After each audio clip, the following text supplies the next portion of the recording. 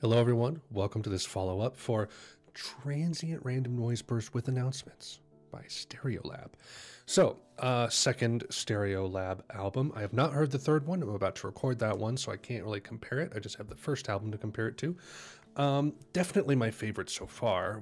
Miles ahead of Peng, which was a solid freshman outing, but it didn't quite form into anything very unique or cohesive, but that is not the case on this album. This album was splendid. Great mix of like synth and like post-rock, krautrock, just a lot of different elements kind of coming together to make this sort of noisy indie pop kind of album. Some of my favorites, I like Tone Burst. Pack Your Romantic Mind is far and away my favorite track on the album. Maybe that's a kind of a normie response or claim, but I don't care. It's a great track, and I love that kind of almost bossa nova feel to it. Golden Ball is a solid post-rock-esque track. Analog rock, I actually, like, aside from the hard panning, which like almost gives me a headache, the music itself that's one of my favorite tracks on here.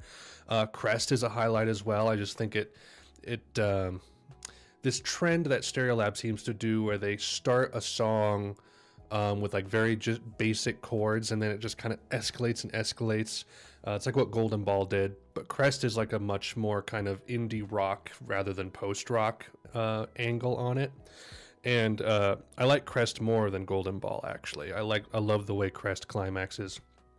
Lock Groove Lullaby, this really kind of heavy, chunky, sort of slower track to end it out, and then that kind of funny, bouncy little, I assume, what is in the lock groove that plays infinitely at the end if you're on the vinyl.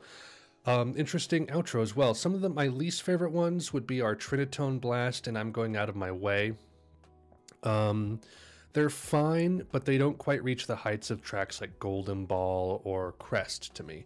There's one I'm missing. Pause is okay. It's not a favorite. Like I said, the latter part that's almost more of a sound collage just doesn't quite do it for me, but it kind of gives a nice little pause, little break before the next track, Jenny Audio Line, which, if I'm not mistaken, you guys said in the comments of the reaction that what happened on the EP was that's just a very shortened version of this track. I was wondering, like, okay, this is 18 minutes. Is this just like the EP, the whole EP? And I was like, well, no, there's Golden Ball on the EP, so I'm kind of confused. I've warmed up to Jenny.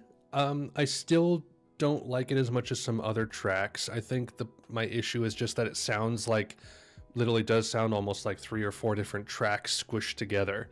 It doesn't have that through line that I like with certain post-rock kind of tracks, but the individual elements of the track I do like, and the latter part that sounds kind of like almost like it's in reverse or something. You guys know what I'm talking about. The basically the last fourth of Jenny Audio Line is my favorite part of it. It's pretty cool.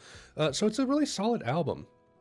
I wasn't quite expecting it, but at the same time I can see the transition and the evolution the band is on, and I'm very curious to see what the next album sounds like. So anyway, that is all, everyone. Thank you so much for watching.